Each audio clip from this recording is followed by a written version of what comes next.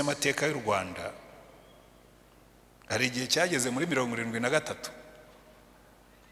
noneho Habyarimana akorera kudeta Kayibanda barangije bamufungira mu nzu. Ukibaza se uyu muntu niwe basangiraga babyarira n'abana muri batisi? Ni uri umuntu agukoreye kudeta nta navuga ati cyakora twigeze gusangira no mu minsi mikuru genda ubeho.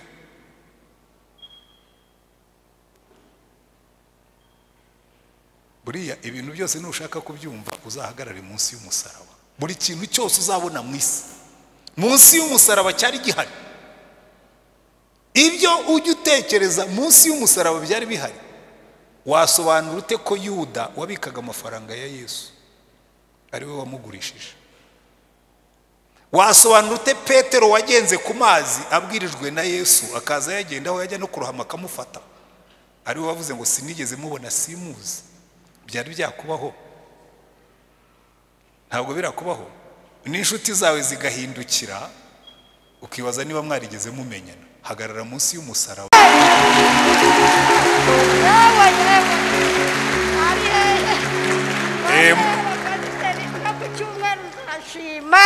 Gira muri yanjye nta kibazo.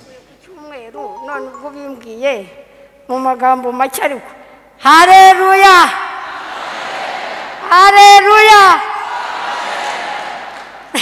Ntabwo nari nateguye umunsi ariko kuko kano nabimbwiye ndashima mu magambo avunaguye ndashima Imana. Abashumba banjye harimo kanoni, harimo abapasiteri, harimo abakirisitu baremera, mwese ndashima Imana ko inzu yanjye yuzuye nkaba naratashye. Byari ibintu abantu batazi. Hari igihe bavuga ngo tugiye kumukubita hasi, mwumva avuga ngo wa nk'igihaza kivuye hejuru. Umuntu yigeze kubivuga sinzi byari byabaye. Undi muntu yazarambira ati ariko kana kamupfike ati yaravuze ngo uzamera nk'igihaza bakubise hasi, naho ngo nuko atazi uwundi we. Ntabwo nzamera nk'itenesi. Tenesi yikubise hasi rushaho kujya hejuru cyane. Kuko twe turabana b'Imana twuzura umwuka, ntabwo twuzuye amazi. Icyakubaho cyose, intimba zose wababaye mu bwana, intimba zose zo kuvukira mu bukene, intimba zose zo kuvukira mu buhunzi, intimba zose zo kwangwa n'igihugu, intimba zose zo gutotezwa, intimba zose. Yamabwira ubundi buhamya bw'umubyeyi umwe wacitse ku icumu bahemukiye pe. Iki gihugu cyabayemo ubuhemu bwinshi. Umubyeyi baramufata bamwambika ubusa buri nkuko yavutse. Abamama nimwe muri bubyumve. Yarambwiye ati wowe uri umugabo ntushobora kubyumva. Amaze kubivuga ndavuga niko ko urabizi ndi umugabo sinabyumva. Ati tekereza kugufata bakakwambika ubusa, bakagutembereza ku musozi wambaye ubusa, abantu bakuzi bakureba, n'abana n'abakuru. Warangiza bakaguha abana bangana nabo wabyaye bakagukiniraho. Ati mbwira wakura hehe imbaraga zo kubaho? Wakura hehe imbaraga zo kongera guhangana n'izo soni ugenda mu bantu bakubonye wambaye ubusa? Irembo ryera TV, Irembo ryera TV. Abandi muraho. Turashima Imana cyane uko babibabwiye. Tugeze ku munsi wa 35 w'iminsi yacu 40 yo gusenga no kwiriza ubusa. Bamwe bakoze 40, abandi wenda bakoze umwe, wenda abandi bakoze 10, wenda abandi bakoze 15. Ibyo ari byose 40 irakunda rwose. Kandi ndashimira abantu bose twabanye muri iyi minsi. Shimira abari hano n'abari hanze kuko tuba dufite n'abandi benshi bari hanze. N'ubu duteranye harimo abagera mu 100 n'abandi barimo kudukurikirira ku ikoranabuhanga kuri YouTube. Abo mwese ndabasuhuje kandi mbabwira ngo hasigaye iminsi 5 gusa tugasoza amasengesho yacu. Kuwa gatanu tuzasoza nkuko babibabwiye, rero mwongeremo agatege. Amen. Hanyuma ndagira ngo dufate umwanya wo gusenga nkuko dusanzwe tubikora. Hari igihe Imana yabwiye Salomo imuha ikizamini gikomeye cyane. iramubwira ngo nsaba ikintu kimwe nkiguhe, kimwe gusa, ntushyireho bibiri. Shaka ikintu kimwe wumva rwose uvuga ngo umva Mana, nusubiza iki kintu nzatanga ishimwe ngo ushimire yuko wasubije kwifuza ku mutima wanjye. Ikintu kimwe gusa, ntushyireho bibiri, ntushyireho bitatu. Uyu munsi mbahaye uburenganzira mwikundi, ariko ushobora kuba atari n'icyawe, gishobora kuba ari n'icy'umuntu w'inshuti yawe. Ukavuga uti ngewe ntacyo mfite rwose kingoye, ariko mfite umuntu w'inshuti yanjye ufite ikintu, ubwo ndifatanya nawe dusengera icyo kintu kimwe. Amen. Iki cyumweru tuzashyiramo imbaraga, kuwa gatanu tuzasengera ibyifuzo byinshi, ariko n'ubundi ni iminsi yose twarabisengeraga, ariko uyu munsi ndagira ngo utoranyemo kimwe cy'ingenzi aba ari cyo usengera. Niba ari uburwayi, niba ari igiki, ariko ubwira Imana ngo Mana ngiye gushyira imbere yawe ikintu kimwe. Amen. Dusenge Imana. Turagushimye Mana yacu, ni umunezero wacu iteka ryose kuza imbere yawe mu mwanya nk'uyu nguyu duteranye nk'uko, iteraniro rinini nk'iri ngiri rihimbaza rishima izina ryawe. Mwami Yesu waratubwiye ngo 2 cyangwa 3 nibaterana mu izina ryawe ngo uzaba uri hagati yabo. Twe turenze 2, turenze 3, turi benshi kandi duteranye mu izina ryawe. Turasenze mbere na mbere ngo imbaraga z'umwuka wera zibanze zinjira aha hantu. Duhagaritse imbaraga zose z'uburyo bwose z'abadayimoni na Satani. Duhambiriye ibitekerezo byose, tubigomororeye Kristo kugira ngo uyu mwanya tugiye kumara uwo kuguhimbaza n'uwo kukunezererwa, kandi imbaraga zose zaza zirwanya ibyo ngibyo zikurweho mu izina ryawe. Kandi turasenze mu izina rya Mwami wacu Yesu Kristo ngo imbaraga z'umwuka wera zigendagende hagati muri twebwe. Ufata ibyifuzo byose bishyizwe imbere yawe muri uyu mwanya. Uwaje arwaye mu izina rya Mwami wacu Yesu Kristo turamusengeye ngo urambure ikiganza cyawe umukoreho. Ducyashye uburwayi bwose, bwaba ubw'uruhu, bwaba ubwo mu maraso, bwaba ubwo mu nyama, bwaba ubwo mu mitsi, bwaba ubwo mu magufwa, bwaba ubwo mu nda, bwaba ubw'igitsina, bwaba ubwo mu mihogo, bwaba ubw'amatwi. Ahantu hose harimo uburwayi mu mibiri y'abantu bawe bikurweho mu izina rya Mwami wacu Yesu Kristo. Uko wajya kugendagenda mu materaniro ugakiza abarwayi, mu izina rya Mwami wacu Yesu Kristo nuno munsi bidukorere, kandi aba bantu bose bahimbaza izina ryawe bamenye ko ari umukuru mu guhindukiza imitima yabo ngo bayikuganisheho, kandi nawe uhesha icyubahiro Mwami. Ureba abantu bari hano bose, bamwe baje baremerewe n'ibibazo bibagoye, bibazo gusinzira. Ndasengera umuntu urimo hano wese ufite igihe kibi, urimo kunyura mu bihe bimugoye, uryama ntasinzire, urimo kubunza imitima, urimo kwibaza uko bizagenda, mu izina rya Mwami wacu Yesu Kristo waravuze ngo abarushye n'abaremerewe nibagusanga uzabaruhura. Ruhura ubwoko bwawe kandi nurangiza ubambika imbaraga. Kandi mu izina rya Mwami wacu Yesu Kristo ndasengera umuntu wese winjiyemo hano aremerewe n'ibyaha, aremerewe n'ibyaha, aremerewe n'ibyaha, aremerewe n'ubusinzi, atuye mu busambanyi, ariho yagize ubuturo bwe. Turasenze Mwami ngo umuntu wese winjiyemo hano afite ibyaha bimuremereye, ibyaha bimugoye, ibyaha bimunaniye, imigozi yose y'ibyaha icibwe mu izina ryawe, kandi buri muntu wese abona umudendezo. Wumve gusenga dusengera Mana, imbaraga zawe zimanuke. Bamwe twaje dusenga ngo dushyire ku kigero gisumbyeho, tugendanye nawe igihe kirekire, ariko tumeze nk'abantu bagarukiye aho twageze. Zamura ubwoko bwawe uturenze ikigero dusanzweho, utugeze ku kindi kigero. Imbaraga z'umwuka zimanukira aha hantu, imbuto z'umwuka zigaragare, imbaraga z'umwuka zikorere muri twe, kandi buri muntu wese impano ze zimumorekeho kandi zikore mu murimo wawe.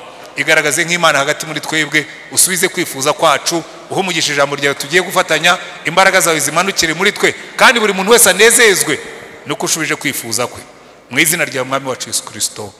Amen. Amen. Amen.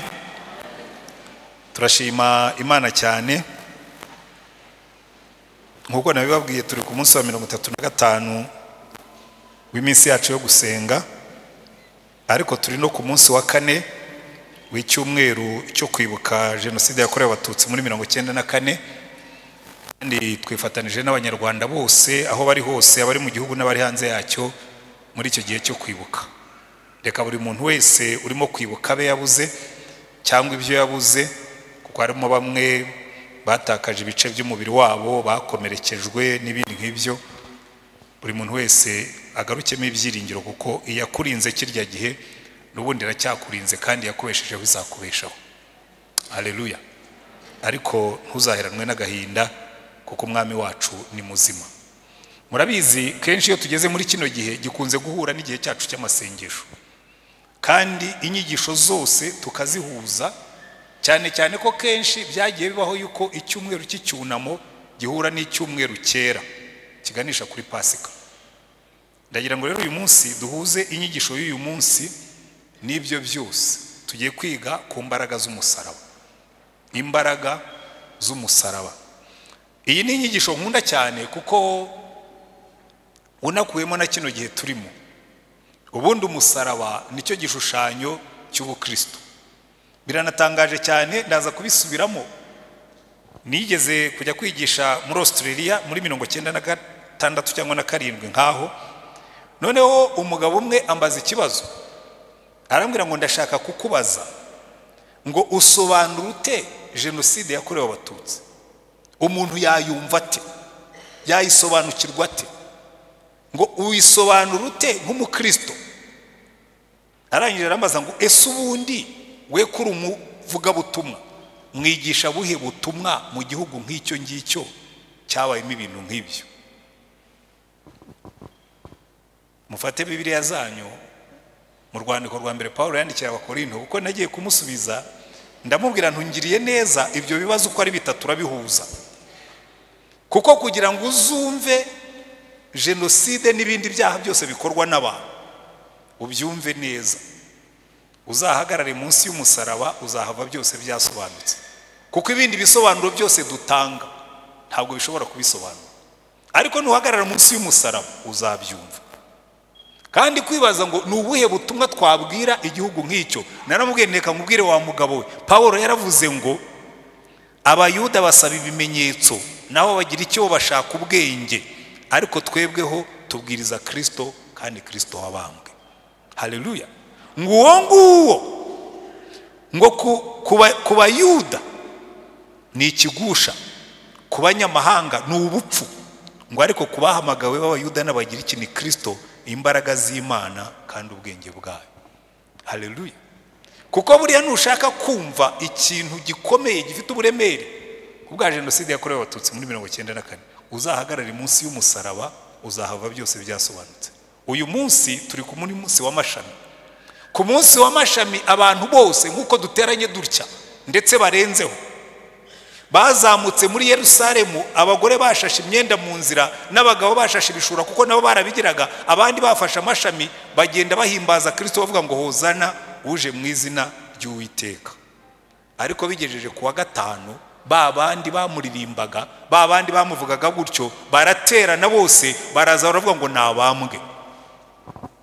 Bigenda bite ngo abantu bagukomeraga amashyi?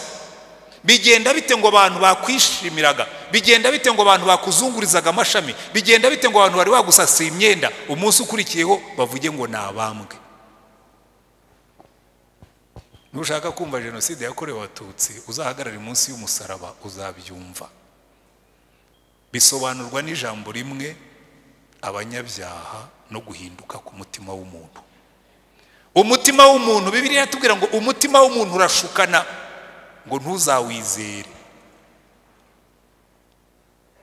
ngo kandi urarwaye ntushobora gukira, ngo nta nushobora kuwurondora uretse Uwiteka wenyine, kuko nawe ubwawe ntushobora kwisobanukira.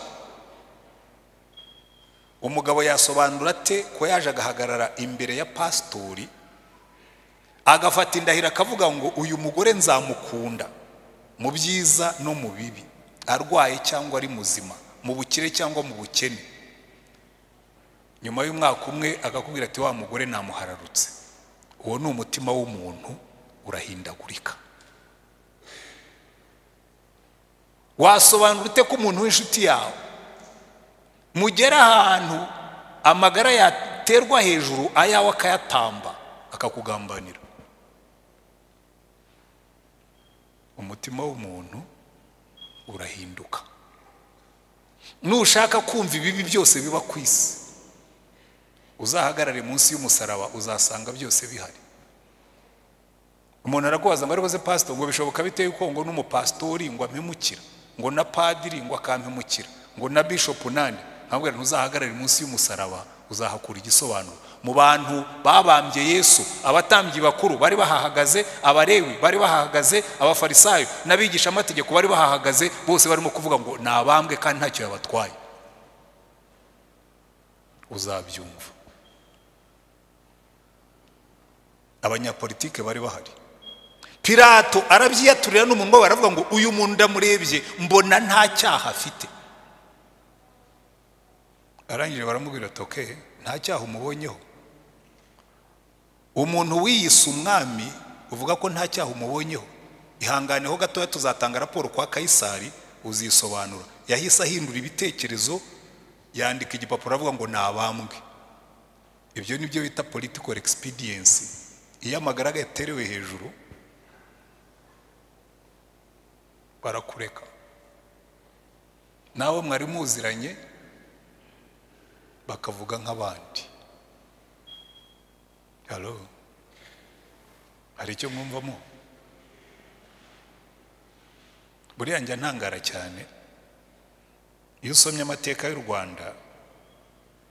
Hari igihe cyageze muri 73 noneho Habyarimana akorera kudeta Kayibanda,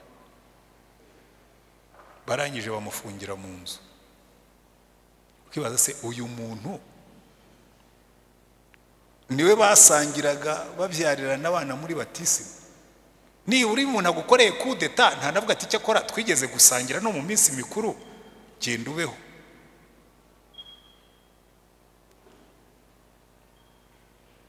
Buriya ibintu byose nushaka kubyumva uzahagarare munsi y'umusaraba. Buri kintu cyose uzabona mu isi munsi y'umusaraba cyari gihari.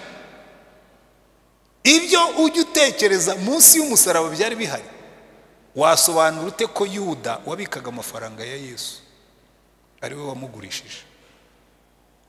Wasobanura ute Petero wagenze ku mazi abwirijwe na Yesu akaza yagenda aho yajya no kurohama akamufata ari we wavuze ngo sinigeze mubona simuzi?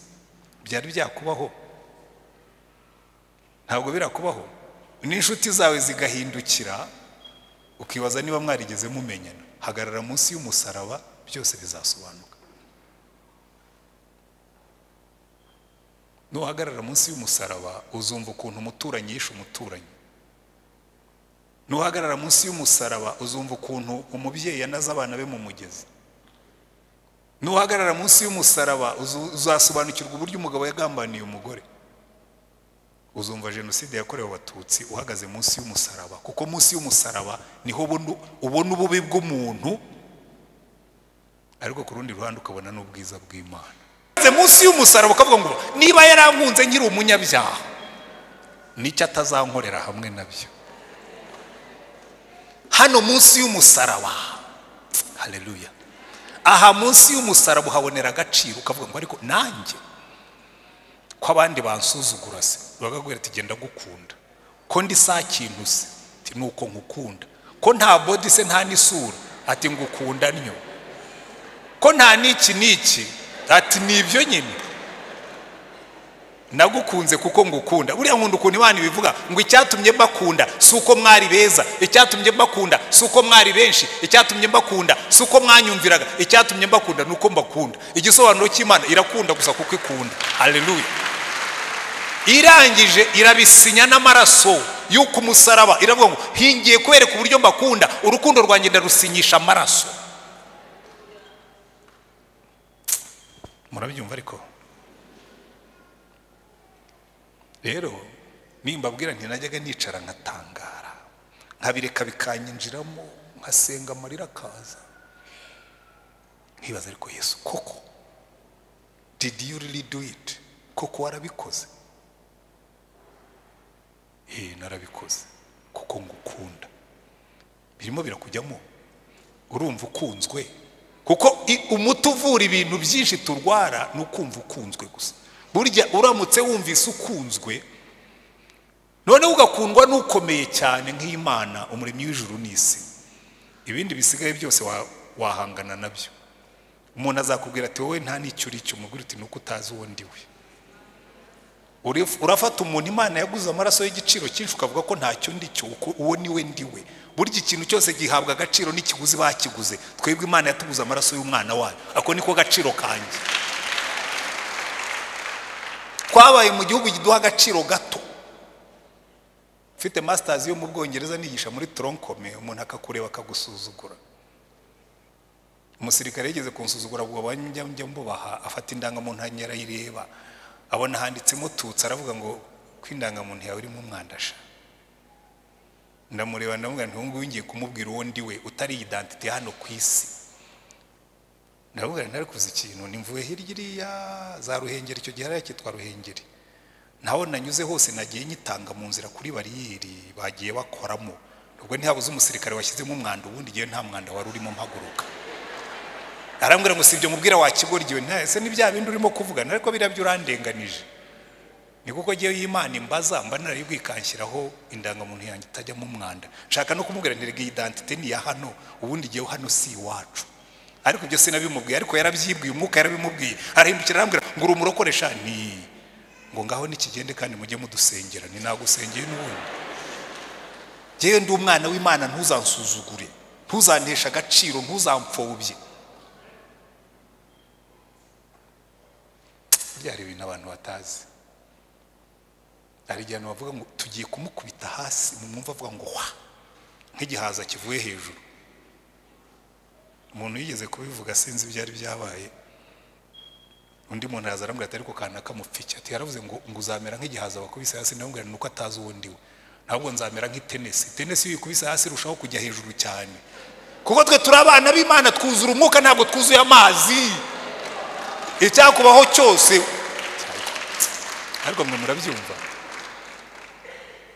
Hello uru rukundo nirwo rubi igisubizo reka ne kubitindaho kuko mvuze ku rukundo rw'Imana nabo ndarondogora cyane cyane muri iyi myaka umusaza witwa Polikaripo yarafite imyaka 86 bagiye kumwica yari umubishopu muri cyagiye batotezaga itorero kera barambwe tumva muzeyi abantu bose hano barakubaha ihakanuwo Yesu arabwira tumva yemwe ba ati uyu mwami natangiye kugendana nawe nkiri mutoya ati ntiyigeze ampemukira singiye guhemuka nshaje ngaho tekereza umuntu wagendanye na Yesu nkaba maze imyaka 39 ndimo kurya urukundo rwe ngendana narwo rundengera rundinda runtera umwete hanyuma ukaza ukambwira ngo wavuga iki se warondogora haleluya Imana izandinde kurondogora ariko nindondogora nzarondogore mvuga Yesu byo ntabwo nzabyicuza we ntabwo nzabyicuza ibyo ngibyo cyane niyo mpamvu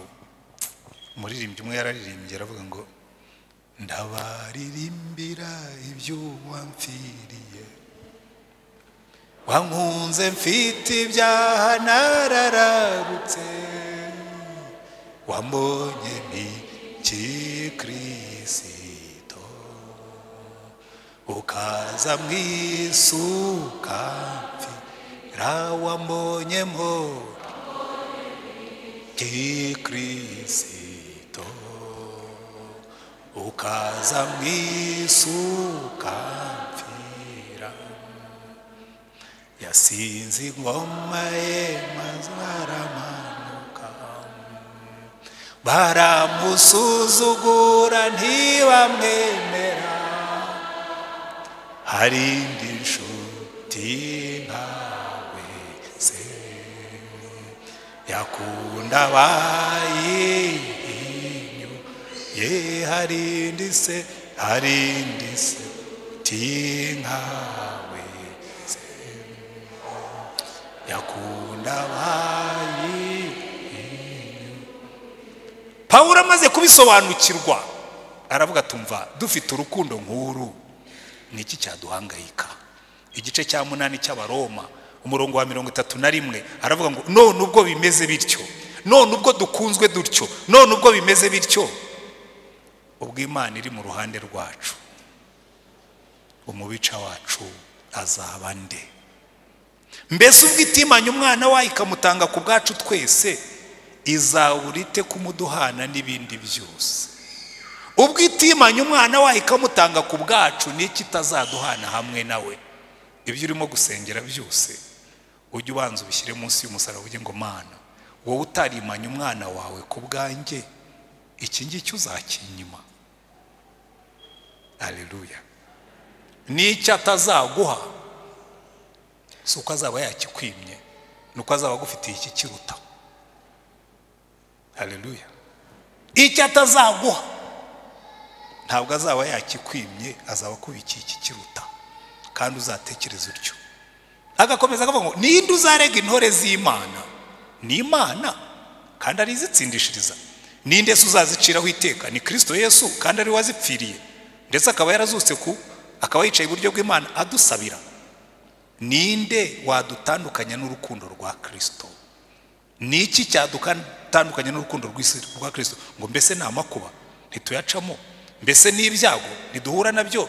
Mbese ni ukurenganywa ntituhura nabyo? Ni inzara se, cyangwa ni ukwambara ubusa, cyangwa ni ukuba mu kaga, cyangwa ni inkota?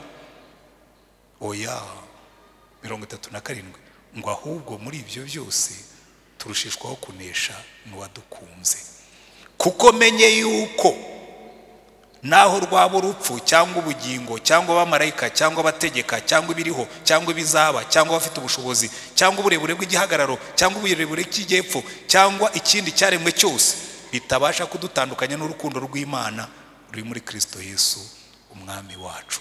Niyo mpamvu Paulo ahindukira akavuga ngo ibi ngibi ubu butumwa bw'umusaraba ni ubupfu, ariko kuri twebwe abakizwa ni imbaraga z'Imana. Haleluya. Reka nekorondora mve kuri iki ngiki njye ku cya kabiri. Umusaraba niwo soko y'ubutware bwacu. Ubutware, power. We have power in the cross. Dufite imbaraga mu musaraba. Uzi impamvu? Icyambere ni imbaraga ku mibabaro yacu. Power over our pains and our sorrows. Kuko buriya Yesu icyo yakoze yaraje ajya ku musaraba. Yesaya musubire handi muri 53 ndagenda bivuga gusa nihuta ngo yishyizeho intimba zacu n'imibabaro yacu. Haleluya. Yabyishyizeho ate? Yaraje byose arabisogongera. Hari isengesho Yesu yasenze aravuga ngo data niba bibishoboka iki gikombe kince kure. Kiriya gikombe cyari kirimo imibabaro yacu, ni igikombe cy'agahinda, ni igikombe cyo gusharira, ni igikombe cyo kubihirwa. Hari imvugo ihanze uyu munsi baravuga ngo yatubihirije. Isi iratubihiriza. Yesu araza icyo gikombe aragifata aravuga ngo kimpereze nkinywe kugira ngo uzajya abihirizwa wese ajya nsanga ashobore kumuruhura. Haleluya. Iyi si izakubihiriza pe. Umugabo azaguta ubihirwe, umubyeyi azanga kukwitaho ubihirwe, umuvandimwe azaguhemukira ubihirwe, kukaza abantu bazakubeshyira ubihirwe, nushaka n'ubwira umubure. Ariko reka nkubwire, ujye uhindukirira Yesu umubwire ngo Yesu niki nacyo waragisogongeye. Nta kintu na kimwe tunyuramo mu isi kidutera agahinda n'umubabaro atasogongeye. Kuva ari umwana, niyo mpamvu muri Yesaya batubwiye ngo yari umuntu umenyereye intimba. Yaje mu isi aje kuducungura. Aza mu isi yaremye banga kumumenya, ahubwo baramurwanya. Yabaye impunzi, yavukiye mu muryango w'abakene, yagenze n'amaguru, yagize inzara, yagize inyota, yarabeshyewe ubuzima bwe bwose, yarahinyuwe na bene se ntibamwemeraga, yaragambaniwe, yaratereranywe, yarakubiswe, yarabambwe, yarapfuye, yarazutse. Ibyo tunyuramo byose bitugora, uyu mwami yabisogongyeho. Nabonye imbaraga z'uyu musaraba ku gahinda k'abantu. Njya mbabwira, nigeze kwigisha i Bugande kuri iyi teme y'agaciro dukura mu musaraba. Imbere yanjye hari hicaye akagabo, murakibuka njye nkababwira, karebaga gutyo, kari gafite ukuntu kareba, kabona kareba nka kugu neza. Nanjye ndimo ndabwiriza ariko nanjye namutesheje agaciro, nkabona karareba gutya nkabona nakugutu. Kandi ngo ndimo ndavuga agaciro dufite muri Kristo, nkavuga ni niyo waba usute, niyo waba umeze ute, niyo waba ubahena, ari mazamuka. Noneho turangije mpamagaye wo gusengerwa, niwe waje mbere. Nsengera abantu bose ariko asigara inyuma arambwira ati mukozi w'Imana, ati nakurebaga ubwiriza nkabona usa na marayika. Ati wavugaga amagambo nkumva aranzamura, ati yanyomoye ibikomere byose nagize kuva ndi umwana, ati abantu bose barandebaga, yamvugo navugaga mu mutima niyo nabandi bamukoreshagaho. Ati nakuze bambwira ko meze nka kugu, ati nakuze bambwira ko amaso yanjye Imana irangubitira mponda wonde irambwira turumva umunyabyaha we urazamura umuntu nawe ukamupfobya. Ntabwo neruye ngo mbimubwire ariko narihanye, kuko hari imbaraga muri uyu musaraba wa Yesu wishyizeho intimba zacu n'imibabaro yacu. Intimba zose wababaye mu bwana, intimba zose zo kuvukira mu bukene, intimba zose zo kuvukira mu buhunzi, intimba zose zo kwangwa n'igihugu, intimba zose zo gutotezwa, intimba zose. Yamabwira ubundi buhamya bw'umubyeyi umwe wacitse ku icumu bahemukiye pe. Iki gihugu cyabayemo ubuhemu bwinshi. Umubyeyi baramufata bamwambika ubusa buri nkuko yavutse. Abamama nimwe muri bubyumve. Yarambwiye ati wowe uri umugabo ntushobora kubyumva. Amaze kubivuga ndavuga nti koko urabizi ndi umugabo sinabyumva.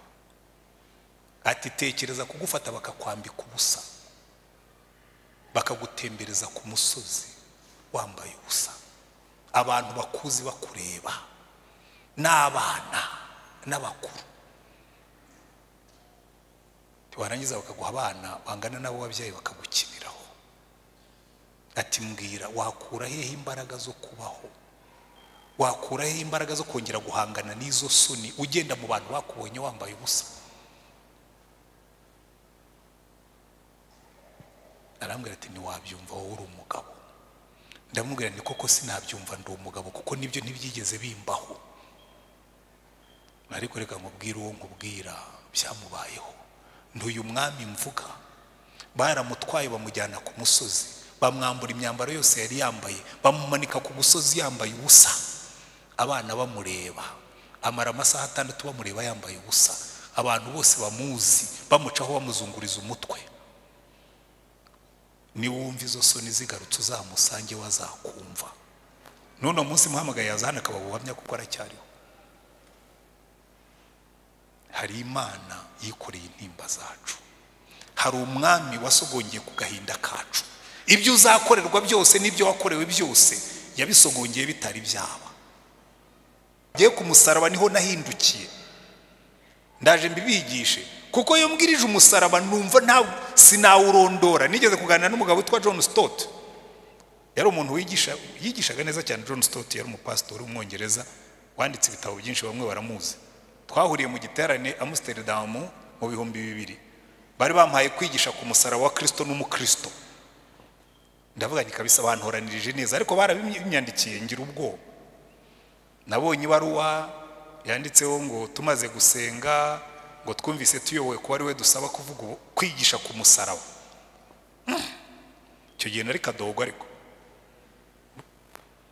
mu 2000 ndi mu Rwanda tugiye mu giterane mpuzamahanga cyatumiye abavuga butumwa bose bo kwisi.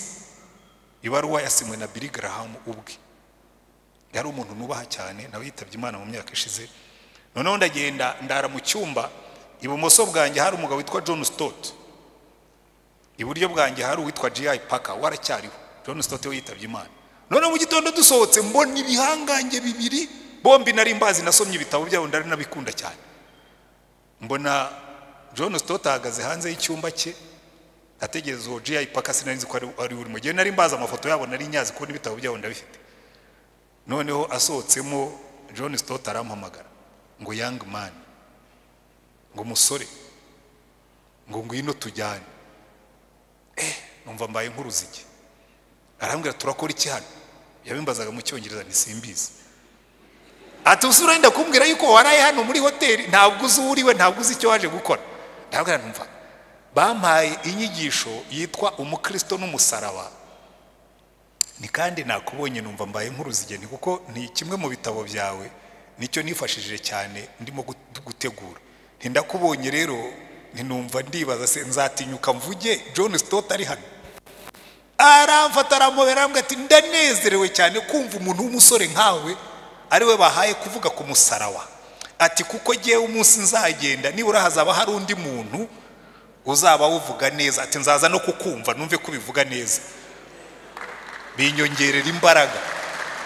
Ariko ndamubwira numva niyo ntabivuga neza nkuko wabyanditse neza, ariko uyu musaraba ndawukunda. ati genda uzabivuge utyo ubivuge nk'ugukunda, ati kuko ibyo abantu bakeneye ntabwo ari ubuhanga bwinshi. Nibyo Paulo yanditse hariya aravuga ngo abagira iki bashaka ubwenge, ngo abayuda bagashaka ibitangaza by'ibimenyetso, ngo ariko twe tuvuga Kristo, kandi Kristo wabambwe. Haleluya. Ngo ku bayuda ni ikigusha, ngo kubagira iki ni ubuswa, ngo ariko kuri twebwe abakizwa ngo ni imbaraga y'Imana. Haleluya. Ndashaka rero kubereka imbaraga ziri mu musaraba, kuko niba hari ikintu gishobora guhindura ubuzima bwawe ubyumvise ukabisobanukirwa n'uyu musaraba. Munsi yawo niho mbonera agakiza, munsi yawo, munsi yawo niho mbonera amahoro. Aho munsi y'umusaraba, muzi mu Kristo mu gitabo cy'umugenzi ngo yaje yikoreye umutwaro umuremereye, ngo ariko awukubise amaso. Ubundi mu Bangirikani ntabwo tujya twunamira alitari, ariko kubera yuko babigize umuco, ngewe ndaza nkagara hano nkareba uriya musaraba nkavuga ngo uyu ndawunamira, kuko muri uyu musaraba niho naboneye agakiza, muri uyu musaraba niho naruhukiye inzangano nari mfite, muri uyu musaraba niho naboneye agaciro. Haleluya. Kuko muri uyu musaraba ni mu byumva, Mana mfasha ababyumve. Icyambere Pawulo aravuga ngo ijambo ry'umusaraba kubarimbuka ni ubupfu. Ubundi witegereje neza kuba tumanika umusaraba ku nsengero, ubu wakwitegereza yabona bamwe bawambaye mu ijosi, ntawe wambayera, ntawe yambaye umusaraba mu ijosi cyangwa ku rutoki cyangwa na hehe, barayambara. Abapastori tujya tuyambara no ku ikoti. Ngewe nawe ufite hano kuri uyu niwo. Ubundi ijambo ry'umusaraba ryagombye kuba ubupfu. Reka nkoresha ikigereranyo, ntabwo ari ugupfobya, ariko ndagira ngo mubyumve neza.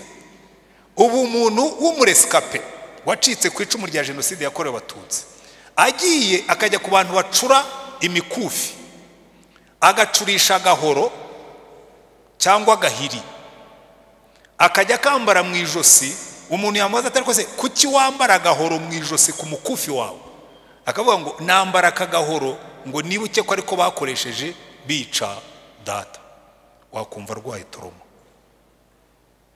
Ndabeshya? Ariko twebwe umusaraba wishe umwami wacu niwo tumanika ku nsengero, niwo twambara mu ijosi. Ubyumva abitekereje mu buryo bw'abantu ni ubupfu.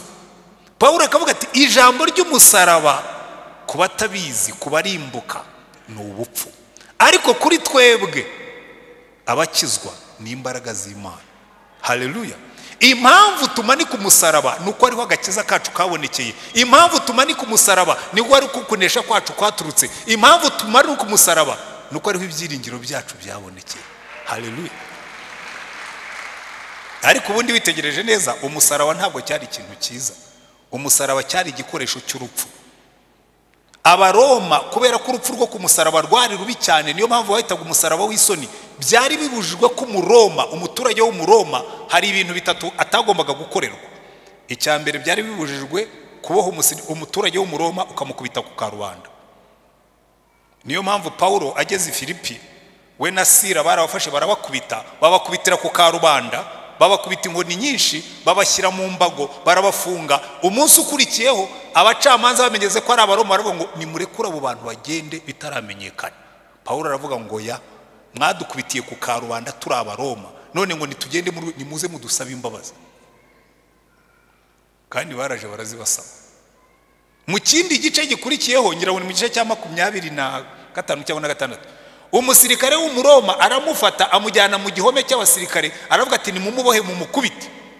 Bamaze kumuboha, abwira umusirikare umaze kumuboha agiye kumukubita agifite ikiboko mu ntoki, aravuga ati genda umbariza afandi wanyu, biremewe gukubita umusirikare w'umuroma nako umuturage w'umuroma nta rubanza rwamutsinze. Undi aragenda aravuga ati abosi afandi, ibyo ugiye gukora ni ibiki? Uriya mugabo ni umuroma, ngo afande araza aramubwira ati uri umuroma, ati wakavukire, ataha, ati jyewe nabubonye mbuguza amafaranga menshi, ati nibakuzita urugendo. Kuko byari bibujwe yuko umuturage w'umuroma akozwe isoni. Niyo mpamvu buriya Yesu baramufashe bamukubitira ku karubanda. Iyo bagukubitiraga ku karubanda bwari uburyo bwo kugukoza isoni, ariko kukumanika ku musaraba bwo bwari ubugome burenze kandi burimo n'isoni nyinshi. Kuko nubwo mujya mubona Yesu bamubamba yambaye akantu k'agashumi hano, bakubambaga wambaye ubusa buri ntacyo bashyiragaho. Wari umusaraba w'isoni,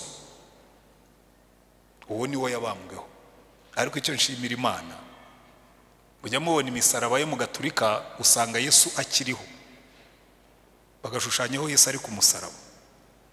Ntabwo ndimo gupfobya, ariko nkunda umusaraba uyu nguyu utariho Yesu, kuko Yesu ntabwo akiri ku musaraba, yamanutseho, bamushyize ku musaraba, arapfa, arahambwa, ku munsi wa gatatu arazuka. Aho niho ibyiringiro byacu biri. Iyo Yesu aba akiri ku musaraba, ubu ntituba tumuvuga. Kunesha kwacu kuri ku musaraba ari kuriho ubusa, kuko umwami wacu yawubambweho arangije arawunesha. Haleluya. Reka turebe rero ibisubizo tubonera mu musaraba. Kuki Pawulo avuga yuko umusaraba ari imbaraga z'abakizwa? Ikintu cya mbere, mu musaraba niho tubonera ibisubizo by'ibyo twifuza byose. Ikintu cya kabiri, mu musaraba niho tubonera imbaraga zose. Ikintu cya gatatu, mu musaraba niho dukura impamvu zose zo gukorera Imana. Imbaraga z'umusaraba. Reka mbere kuri icyo ngicyo cy'igisubizo cy'amasengesho yacu yose. Bibiliya iratubwira ngo mu musaraba, hariya ku musaraba. Haleluya. Reka ntabwo mwabyumva. Hari igihe mvuga umusaraba nkumva amarangamutima araje. Kera nkikizwa hari indirimbo nakundaga cyane, nakunda kwicara nkayiririmba nkayisubiramo, nkongera nkayiririmba ikanjyamo. Muzabigerageze namwe kugeza igihe bizabajyamo mu byumve. Murayizi mwese, iravuga ngo Yesu nguhagaze imbere, nibaza binyobeye,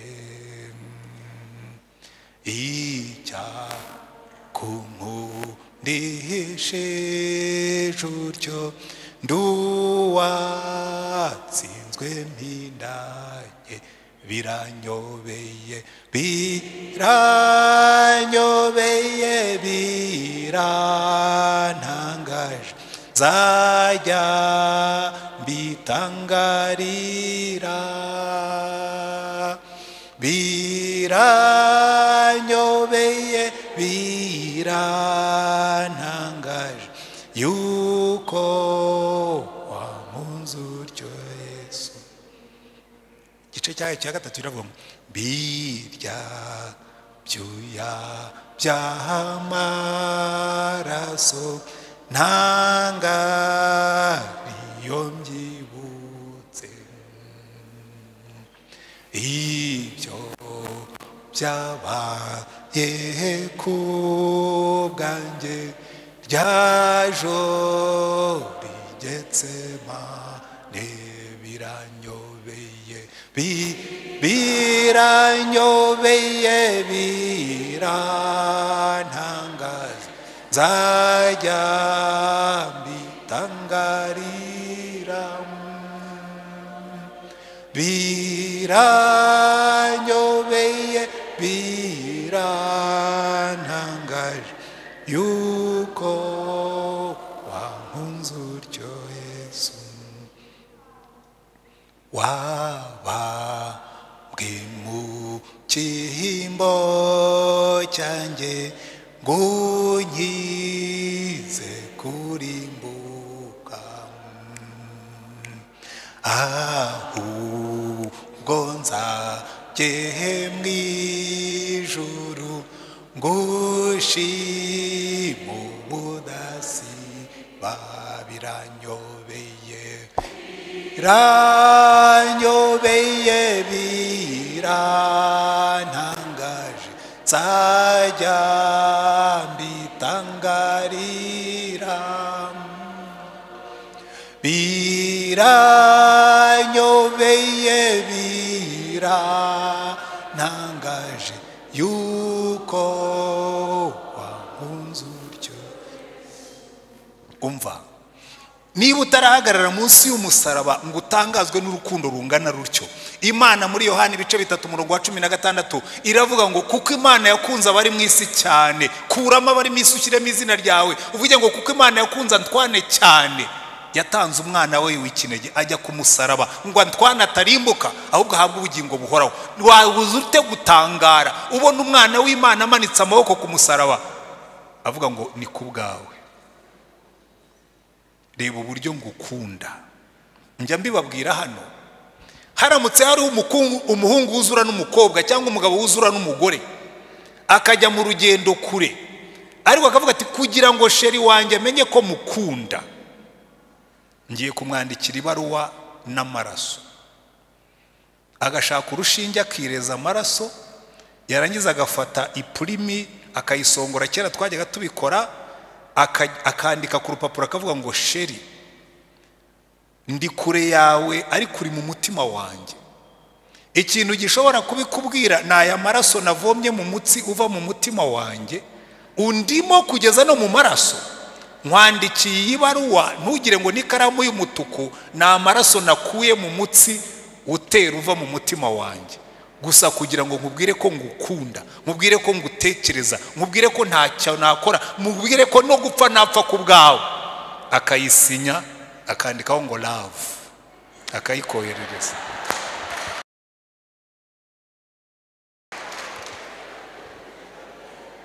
Ndenda kukubwira ngo uwo mutoma waba uruta indi mitoma yose, umutoma wanditse n'amaraso.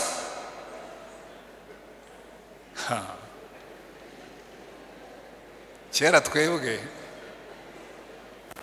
na sheri wanjye ariwe madamu w'uyu munsi, twebwe telefone ntazari zihari, naho nabaga nta telefone yabaga, nabaga mu cyaro cy'Irurindo, ariko nagiraga umugisha, hari imodoka zahacaga zigiye nka za Ruhengeri na za n'abandi bahavaga baje hano za Kigali, nkajya mwandikira utubaruwa. Numva rero rwose my dear, akazina namwitaga sindi bugashyiremo hano mutakamenya.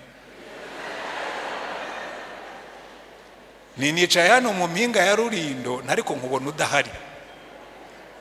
Ninaryama nijoro ibitekerezo byanjye bikaza i Kigali, nakanguka ngasanga nkiri Rurindo.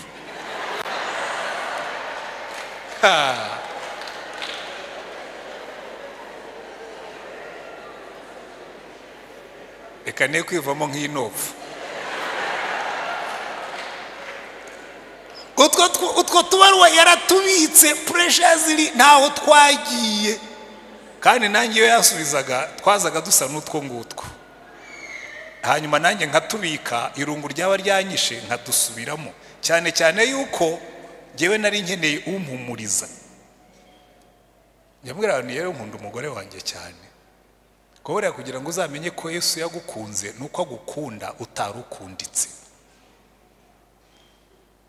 Mu bahungu twapiganwaga baparikaga imodoka hakamera nk'iyi parikingi yo mu Giporoso.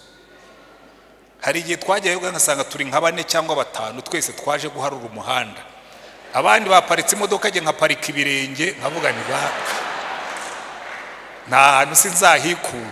Ariko yanyandikira akabaruwa kampumuriza kambwira ati rwose be at peace, ndacyagukunda.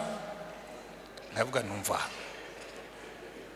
sinyambabwira hano umwana wanditse ngo nta body nta money nta niki. Yesu yadukunze ntacyo aduciye, ntabwo yaduciye ubutunzi bwacu, ntabwo yaduciye ubwiza bwacu, ntabwo yadukunze kuko twarabigikundiro, yadukunze tukiri abanyabyaha, ngo tukiri abanyabyaha Kristo aradupfira. Haleluya, kugira ngo aduhe imbaraga zo kunesha ibyo ngibyo. Haleluya. Ikindi yadukoreye, Bibiliya tubwira ngo aho ngaho muri Yesaya 53 ngo yishyizeho ibyaha byacu no gukiranirwa kwacu. Haleluya. Abantu benshi babana n'umutima wacira urubanza, akakubwira iti ibi bintu wakoze abantu babimenye ntibazakubabarira, nawe ubwawe ntiwakwibabarira. Yewe iki cyo ndagihorana. Umugore aragenda akagwa mu bigeragezo agacinya umugabo, akakubwira ati buriya ati mba numva n'Imana izabimubwira. namubwira nti Imana ntijya ibara ubujajwa, wowe ihana ibyaha byawe ntacyo bizagutwara. Kaza akakubwira ati rwose ibyaha nakoze. Yankunda gutanga izo ngero. Muri 97 twagiye kuvuga ubutumwa muri Kenya, haza umusaza muri za 52 yari umusore, baba mu muryango witwa muri muvoma yitwaga Mau Mau, niyo yari irimo kurwanira independence ya Kenya. Baragenda bajya gutera famu y'umuzungu, hanyuma baragenda n'intwaro zabo n'ibikoresho.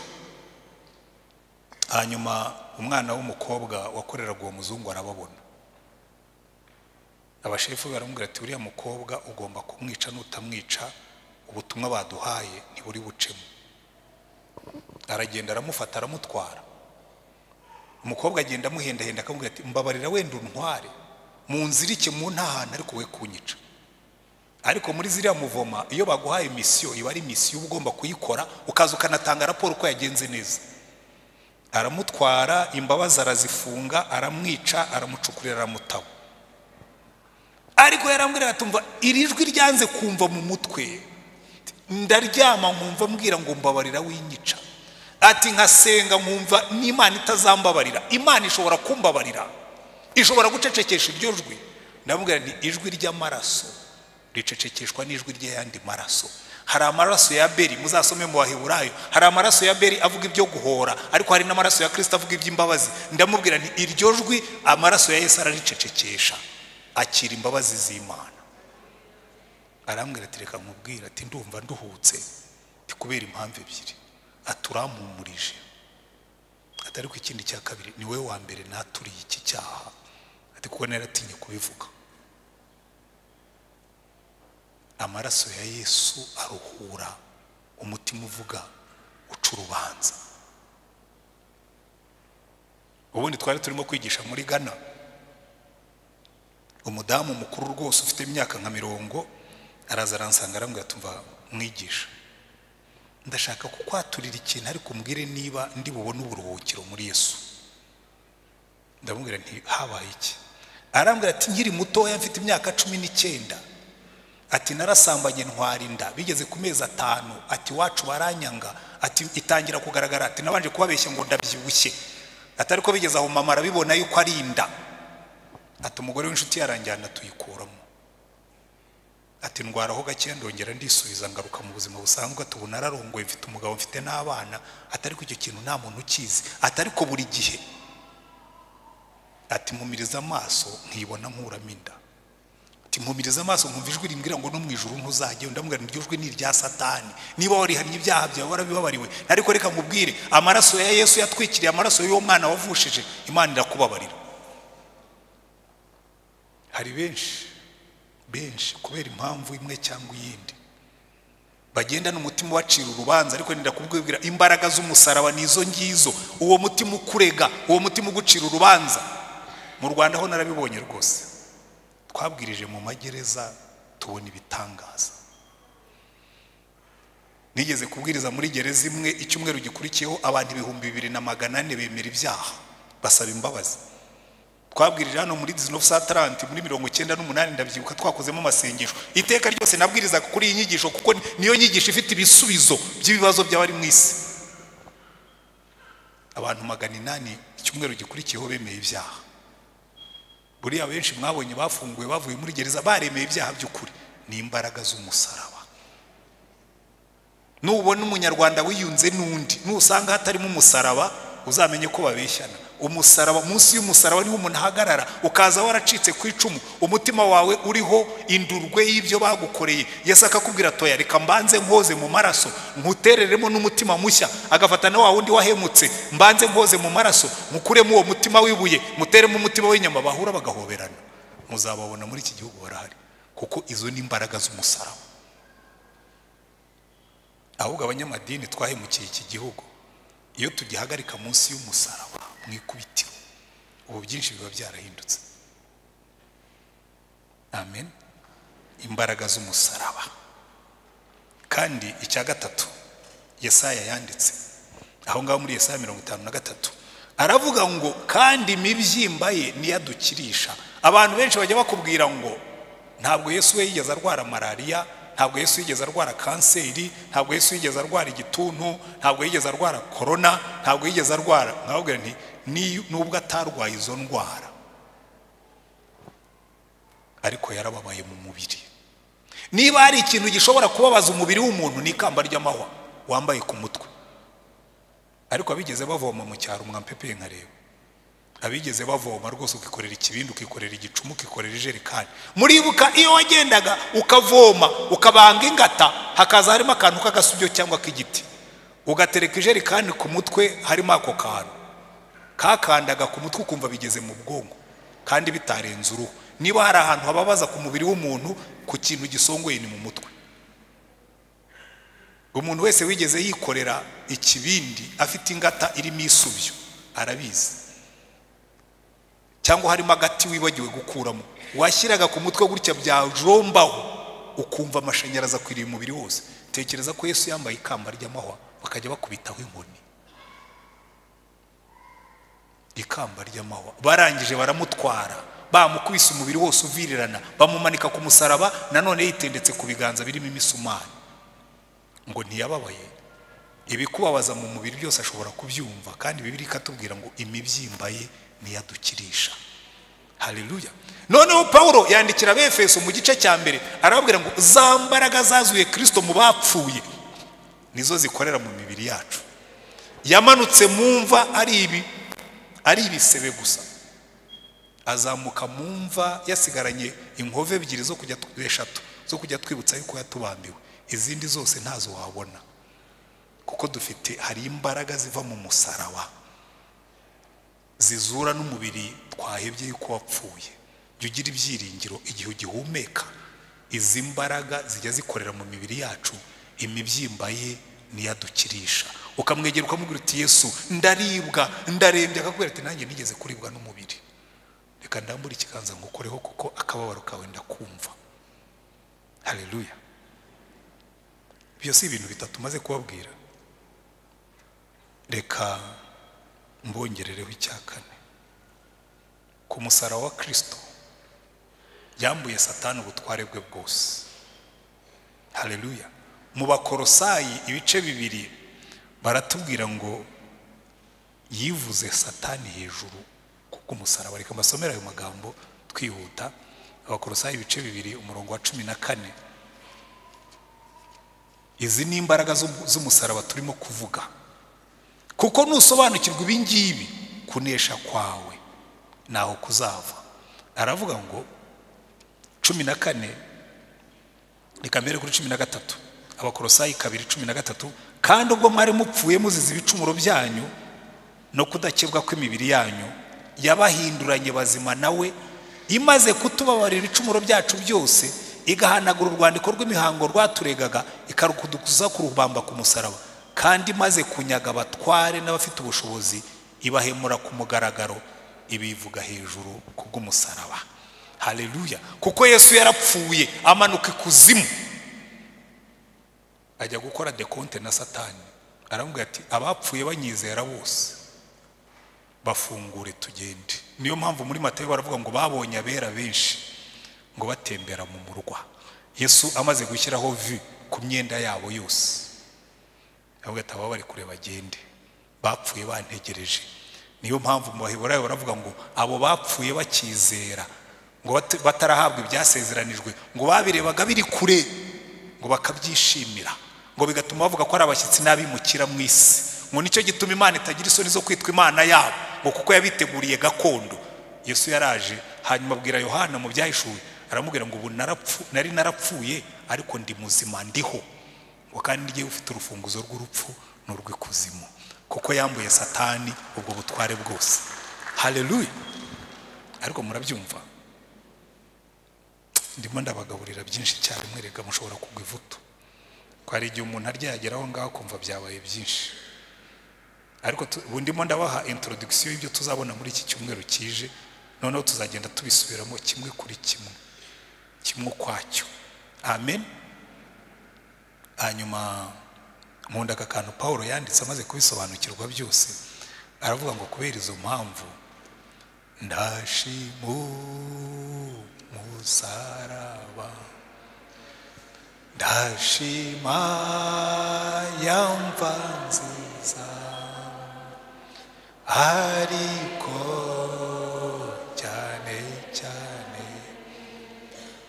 ndashima umwami Yesu. Pawulo amaze kubisobanukirwa aravuga ngo mu Bagalatiya 6:14 ngo ariko jyeweho sinkiratana ikindi keretse umusaraba w'umwami wacu Yesu Kristo wateye ko iby'isi bimbera nk'ibibambwe nanjye nkabera iby'isi nk'ubambwe. Haleluya. Umusaraba niwo uducutsa ku rukundo rw'iby'isi, ukavuga ngo umva uyu mwami wankunze akajya ku musaraba, ntabwo nshobora kumuhemukira. Njya mbibwira umugore wanjye ndamukunda pe, nshaje nkimukunda, ariko abantu bangana nanjye bambe muri n'abakeya hano, abenshi ndabaruta. Hari abafite 64 nkangera ni bakeya, nabo mubona bafite impara buriya niza stress y'i Kigali, abenshi ni batoye, ariko nshaje nkikunda umugore wanjye. So kubera ko ari mwiza ngiye mbona agenda yiyuburura buri munsi. Nigeze guhura n'umukecuru ahantu, mbona rwose ni mutoya, ambwiye imyaka afite igera muri za 70, ndamubwira umukecuru ryiki, ati kubera iki nzakibwira umugore wanjye nawe nangana nawe azaba gisagurike. Ariko n'ubundi mbona ari mwiza, ariko ikintera kutamuhemukira uriya musaraba. Ndavuga ngo ya ntabwo nahemuka kuko mpemukiye umugore wanjye, nawe mpemukiye Kristo wampfiriye. Ikimbuza guhemuka no mu kazi,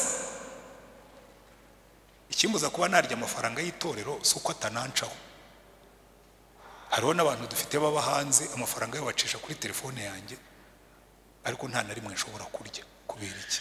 Mbikoze nawe mpemukiye uriya mwami. Oya sinahemuka ndeba we mwami Yesu, ujye uvyumva sinzahemuka ndeba. Oya ntabwo nabishobora, ntabwo nahemuka ndeba umwami wampfiriye kuriya nkahemuka ndeba. Oya abantu muhemuka ariko rwose nuko mutahagaze munsi y'umusaraba, nanjye ndabababarira. Erega namwe si mwebwe, ntabwo mwahagaze munsi y'umusaraba ngo mwumva dusengera, ntabwo uhagaze munsi y'umusaraba. Uhagaze ntabwo wazongera, ndakurahiye. Pawulo aravuga ngo igituma ntashobora gusambana, igituma ntashobora kwiba, igituma ntashobora kugambana, igituma ntashobora ngo iby'isi byambereye nk'ibibambwe nanjye mbimerera nk'ubambwe. Iyi si mpamagaye sinitaba, uhamagaye intumbi ntiyitaba, ukubise intumbi ntibabara. Isi nta kimutwara kuko yabaye nk'ubambwe, yabambanywe na Kristo azukana nawe. Haleluya. Hanyuma turangiza uyu musaraba, ngiye ndasoza. Uyu musaraba ni utuma dukorera Imana.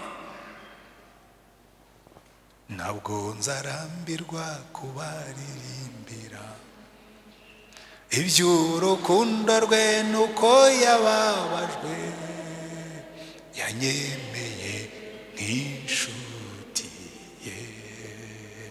Nzavuga hose izina rye, yanyemeye nk'inshuti ye. Nzavuga hose izina. Duhamya Kristo kubera ko buriya hari abantu benshi babyibeshyaho ngo guhamya Kristo ngo nukubura intyoza uzi kuvuga iki. Oya, nukubara inkuru y'uburyo Kristo yagupfiriye, ukabwira abantu utari ko murabizi, mwabyumvise namwe mukaza mukadukurikira aho unyuze hose. Umva uyu yabiririmbye neza ngo yanyemeye nk'inshuti ye, nzavuga hose izina rye. Birakorohera cyane kuvuga Yesu iyo uri excited, iyo wuzuye Yesu, wuzuye ibyo yagukoreye. Niyo ubumbuye umunwa nibyo bisohoka. Ubumbura umunwa bakavuga ati ko si umuntu aravuga ibya Yesu. Buriya niyo mpamvu Pawulo aho yagendaga hose yari passionate. Bamushyize mu rukiko bagiye kumuburanya ntiyiregura, aramubwira ati mwami Agiripa, ibyo ngiye kukubwira urabizi. Ati jewe najyaga ntoteza itorero, natotezaga abakristo, ariko mpura na Yesu. Reka nkubwire uburyo yampinduye. Agiripa ati bivuzeho gatoya nanjye wari unyemeje ngo ube umukristo. Ati ubundi se wageze ngo ndimo ndakora iki? Ndimo ndakorera umwami wanjye. Haleluya. yatwemeye nk'inshuti ye. Hari igihe mbona abamba abakristo ndabababarira. Ese wowe ubundi utarahagaze munsi y'umusaraba kuki watanga icyacu? Ujyaho ukaderibera ngo ariko ngo biriya ngo pastor aba yashonje, ngo ariko buriya ngo baba barimo kudukora mu ikofi, ngo ariko buriya ngo agano ya ntabwo wabyumvise, kuko Yesu yatanze byose. Yari yicaye mu ijuru afite icyubahiro cyose, arakiyambura, araza aritanga. Turamukorera kuko yadukoreye, turamukunda kuko yadukunze mbere, turamukorera kuko hari ibyo yadukozemo. Haleluya, hari ibyo yakoze muri jye. Niyo mpamvu ugiye rwose nabonye umukunzi mwiza, yarankunze ntazi uwo mwami yamfatishije umugozi, ari rwo rukundo rwe. Izo ngoyi zezane kubimbata yerwo segenduwe nawe nuwanjye kugeza iteka segewe nduwe genduwe nawe nuwanjye kugeza iteka sege nabonye nabonye umukunzi mwiza, kera yarapfiriye yaranguza ubugingo, nawe yarahiye none ibintu mfite byose, ntabwo nkibigundira ibyo ntunze ntacyo ubwanjye, n'iby'uwo mucunguzi. Ibyo ntunze ntacyo ubwanjye, n'iby'uwo mucunguzi. Ndababwira, iyo wicaranye na Yesu, iyi ndirimbo, hari indirimbo buriya ziba muri iki gitabo naririmbye imyaka myinshi Rurindo, zihindura ubuzima bwanjye. Iyi ngiyi niyo yanyigishije gukoreshereza Imana ibyanjye byose nanjye ubwanjye. Najyaga nicara nkavuga nkumva Yesu, kuva waratanze ibyawe ku bwanjye, nanjye ntacyo ntazatanga ku bwawe. Kandi mfite isezerano n'Imana. Narayibwiye ngo Mana, uko uzanyongerera umugisha.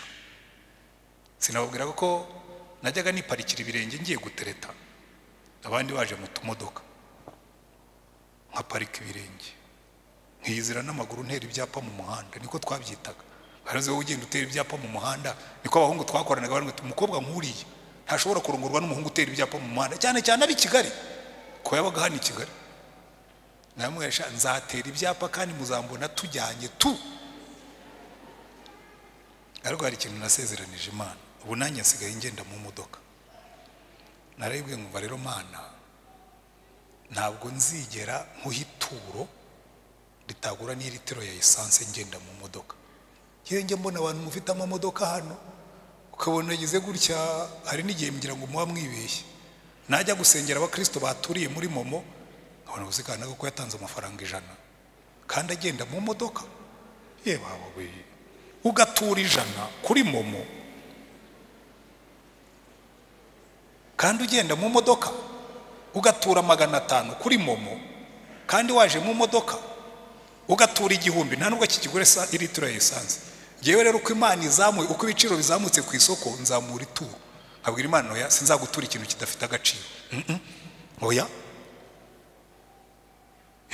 jewe nikomeze iyo umushahara wanjye wiyongereye nzamura ituro n'icyacumi cyo gihita kizamuka ariko nkazamura n'ituro. Hari ibyo ntunze nanjye kandi ntabwo ntura kubera ko hari pastori cyangwa ndi pastori oya ndayafata nabaza Yesu nkwehe yose. Jewe nakunze umuhungu wanjye w'imfura ntabwo ari imfura ariko niwe mukuru mu bahungu banjye. Yabonye akazi ejo bundi araza arambwira ati daddy ati ndashaka kugendera mu ntambwe zawe nurinda kugira ute ati umushahara wanjye wa mbere bampembye ndashaka kuwutanga ndamubwira numva pfukama musengere umushahara wose ya uzinzi note zose yaragiye arazirotira arambwira ati nsengera ndayatanga yose ati ko nanjye ndashaka kujya nubahisha Imana ibyo ntunze. Ndamubwira ngo uri murishyira mu nzira y'umugisha kuko ibyo ntunze nanjye ubwanjye. Impamvu jewe ntagira icyo kibazo umusaraba. Iyo mpagaze munsi y'umusaraba nkabona Yesu atanga ubugingo bwe n'icyubahiro cye n'ibyo yari yambaye nabyo barabitwaye ndavuga nti ntacyo nzakubahisha ubuzima bwanjye nindangiza nkubahisha umutungo wanjye. Ariko mwanyinganye ariko reka nibwirira abagenda mu modoka mwese hano mbibaceho oya nimuzongere gutura 500 rwose ntabwo akigura esanse. Uzi gutura Imana ikintu abure ko uri hagaze kakubwira atari ko bayanga wirampaye ngo nzayakoresha iki. Ukorera umwami wo gukunze nkuko yadukunze oya ni munyigane. Mvuge nka Paulo ati mugere ikirenge mu cyanjye nkuko nkigera mu cya Kristo. Mureke uko Imana iduhaye umugisha natwe tujye tuyishimira bingana nuko yaduhaye umugisha. Jewe nzapfa ngibikora rwose. Kera reka ndangirize kuri ubwo buhamya. Kera nigeze kwandika igitabo hanyuma barakigurisha muri Amerika banyohereza amadolari 9,000 kandi nari mfite ubukene bunuma. Imana irambwira ngo rero aya madolari 9,000 ngiye kuguha ikizamini uratwara icyacumi hanyuma 90 muyubakishe fondasiyo y'inzu y'amasengesho aho twakoraga. Ndavuga nti Yesu uranzi nabikubwiye kera icyo uzambwira cyose nzagikora. Ndayatwara mbwira abo twakoranaga ndavuga nti aya mafaranga yarayanjye ariko izi miliyoni 4 turazubakisha fondasiyo y'inzu twese n'umwenda duhaye ntoya ni nishimwe ry'Imana. Ariko ntabwo muzi icyo yakoze nyuma yaho cyo byabaye nka Yeriko na Ayi. Baragiye igitabo igisiga ubukundiririza barakigura nkugura keke mu mwaka umwe banyohereza amadolari 30,000. Imana irambwira ngo aya ngaya yo ndayakwihereye uyatangeho icyacumi gusa asigaye nimuzasanga nibereye mu nzu nziza naho yavuye rwose. Nanjye ndagenda ngura ikibanza nubakamo inzu nziza kuri kaburimbo kubera Imana. Reka tuba tuvuga umwami twabonye kandi namwe mwese mwaramubonye uretse ko amara kubakiza mukamuhemukira. Nyamara burya mushatse reka mbabwire uzacange umutungo n'Imana nuyishyira mu bintu byawe nayo izaba ifitemo inyungu yo kubirinda. Izakubita indyanyi ku bwawe kubera yuko mwacanze umutungo ariko n'ubundi iragukunda. Dusenge Imana. Ariko reka mbabwire nsoza umuntu wicayemo hano uzi ko Yesu yamupfiriye ariko akaba ataramwakira. Uzi ko Yesu yamupfiriye ariko akaba kirimo kumutenguha. Nkunda ukuntu witwaga Rene Hardbonk yitabye Imana mu myaka ishize yigeze kuvuga ku musaraba neza aravuga ngo twebwe tuvukana minus tuvukana urabona kariya kantu gatambitse ku musaraba aravuga ngo kariya niko tuvukana nakamenyetso ko gukuramo. Ukora ibyaha ukabukuyemo ukibuka bukuyemo ugasambana ukabukuyemo ukarara uhekenya amenyo ukaburimo gukuramo. Aravuga ngo Imana yabonye duhora dukuramo tugahomba ngo dutuye mu isi y'ibihombo ngo irazibwira Yesu ngo genda ucange ibyawe n'ibyabo. Bo bavukana minus bafite umurongo utambitse washyiremo umurongo uhagaritse uva ku isi ukajya mu ijuru ugenda ubashyireho akamenyetso kamanuka noneho bibe plus noneho byose ugatangira ukajya uteranya. Ibyo ukoze byose uri muri Yesu urateranya. Salomo yaravuze ngo nabonye yuko ibyisi byose ngo ibyo tubona byose ngo ni nko kwiruka inyuma y'umuyaga ariko iyo washyizeho Yesu haleluya ibyitwaga ubusa gusa ibyitwaga zeru. Iyo wanditse rimwe mbere, zeru hinduka 10, wakongeraho indi bikaba 100, wakongeraho indi bikaba 1000, wakongeraho indi bikaba 10,000. Ibya bikagenda biva mu bwiza bijya mu bundi, kuko wanditse Yesu imbere. Shyira Yesu imbere, ibyawe hindura umugisha. Niba wicayemo hano wumvise umwuka avugana nawe, manika ikiganza dusenga Imana, dusohoza ubwira Imana ngo Mana, uyu munsi uyu musaraba ndawumvise, ngiye gutura munsi yawo, niyambuye ibyaha byanjye n'intimba zanjye zitwara uzikorere, n'ibyandushaga byose ndabiguhaye, hanyuma ugendane na Yesu. Maze ibindushya byose ndabimukorera, nta wundi utari Yesu wabyihanganira, n'ukwamaganya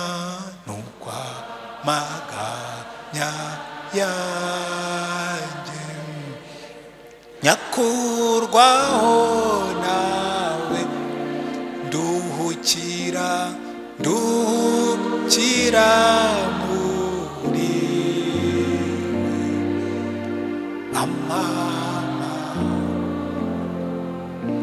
niba wumvise umwuka avugana nawe ngo uyu niwo munsi wawe kuruhuka, ibikuremereye sinzi ibyo ari byo, ibikunanije sinzi ibyo ari byo, niba ari ibyaha, niba ari intimba, niba ari ibibazo, munsi y'umusaraba niho tubonera agakiza, niho tubonera ibisubizo. Zamura ikiganza dufatanye gusenga.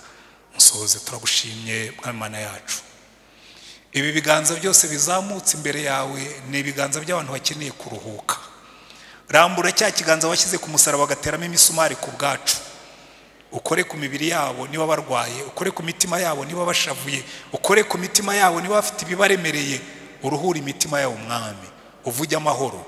Ubwo wazaga mu bigishwa baravuze ngo amahoro abe muri mwebwe, nanjye mu izina rya Mwami wacu Yesu Kristo ndavuze ngo amahoro yawe abe kuri aba bantu bose. Usubize ibyifuzo byabo, uzamure kwizera kwabo, ubahe kugutumbira, ubahe kugukunda, ubahe kugukorera, ubahe kukwizera. Hasigaye umunsi ku munsi bave mu bwiza bajya mu bundi, kubera wowe Mwami Yesu.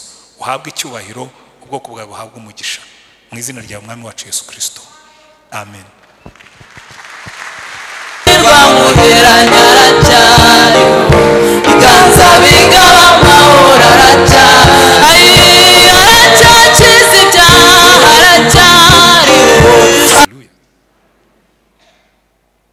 Uwo mugabo naramubwiye nti ngiye kuguhagarika munsi y'umusaraba, mbigusobanurire neza, uraza kurangiza ubyumvise. Mu bigishwa ba Yesu 12, 9 barirukanse baramutererana, kuko yamagara aterewe hejuru, buri muntu asamaye, kandi bose bari bahoze barahira ngo niyo wapfa tuzapfana nawe. Bapfuye akamufata gusa, kuko ngira ngo bizeraga ko ari bo bacike cyangwa ari bukora igitangaza bakikubita hasi. Babonye ntacyo akoze, icyo bakoze ni iki, barirutse barahunga. Ngo bose baramutererana, niko Bibiliya ivuga. Wigeze utereranwa? Ikaze munsi y'umusaraba. Wigeze uhemukirwa? Ikaze munsi y'umusaraba. Wabaye ntabwa n'umugabo cyangwa n'umugore, kuko n'abagore basigaye batabagabo, ikaze munsi y'umusaraba. Inshuti zawe zarakwambuye ziraguhemukira, ikaze munsi y'umusaraba. Umuntu umwe yahoze ntekereza namwe ati tekereza ati umuvandimwe wanjye namutije icyangombwa ngo afate credit muri bank, arangije yanga kwishyura atari uko byamunaniye. Tuhagazane nk'umuryango, turashima Imana mu buryo bubiri ufitanye isano. Mbere na mbere ndashimira Imana yuko yadukoreye ubukwe. Umuntu abitegereje igihe kirekire, atangiye kubitekereza mfite imyaka 18, nkapanga ati ibyo ari byo byose mu myaka 25 nzakora ubukwe. Imyaka iragenda iratambuka bigera 34, nkora ubukwe. Shimye Imana muri yanjye nta kibazo. Cyumweru none ubwo bimbwiye mu magambo make ariko haleluya, haleluya. Ntabwo nari nateguye umunsi ariko kuko kano nabimbwiye ndashima mu magambo avunaguye, ndashima Imana abashumba banjye harimo kanoni harimo abapasiteri harimo abakirisitu ba Remera mwese ndashima Imana ko inzu yanjye yuzuye nkaba naratashye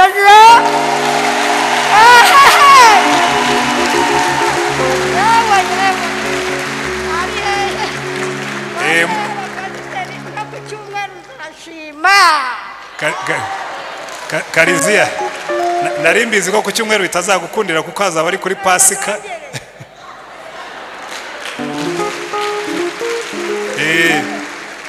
Murabizi mu minsi ishize inzu ya Kariziya yarahiye kandi buriya Kariziya mumubona ashima Imana, buriya ararwara akaremba akava yakaza agashima Imana. Hari abantu muzagera mu ijoro Kariziya bashinje uhora nezerewe kandi benshi abarusha ibibazo. Inzu ye yarahiye mu minsi ishize, hanyuma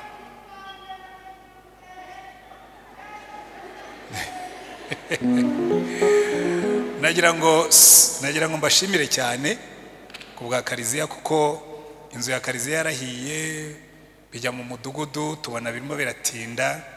Bizandabwira murabizi ibyo byose abakristo biremera singundirizi mu maturo yacu tuzayisana, mugende mu mwubakira inzu ye muyisubiranye yongera atahe. Uriho turashima Imana kandi munyemerere nshimire Mothers Union kuko igihe cyose yari amaze inzu ye yarahiye. Mothers Union yaramukodeshereje aragenda aba mu nzu ariko ahantu hadatunganye neza, bakamwibira utuntu bakamubuza gusinzira, ariko ubu yasubiye mu nzu ye. Rero hari impamvu yo gushima Imana kandi nanjye buriya mbikoze mbigambiriye kubera yuko ni ibikorwa byanyu nk'abakristo kandi muzakomeze mutyo. Dusoze dusenga Imana kandi buriya iyo mbabwiye ngo mwitange, iyo dutanze ibya 10, iyo dutanze amaturo, ndagira ngo rimwe nzahagarike hano abana batashoboraga kwiga mwafashije bakiga kubera ayo maturo na Kariziya. We ashobora kuza agashima abapastori kuko yibwira ko ari twe tubikora. Abantu benshi bibwira ko abapastori ari twe tubikora ariko ni mwebwe. Iyi congregation buryo ukoze mu mufuka uba wubatse inzu ya Kariziya. Iyo ukoze mu mufuka hari n'ibindi bikorwa muba mukoze, ngira ngo dukwiye kujya tubereka kugira ngo mwumve yuko muri ingirakamaro.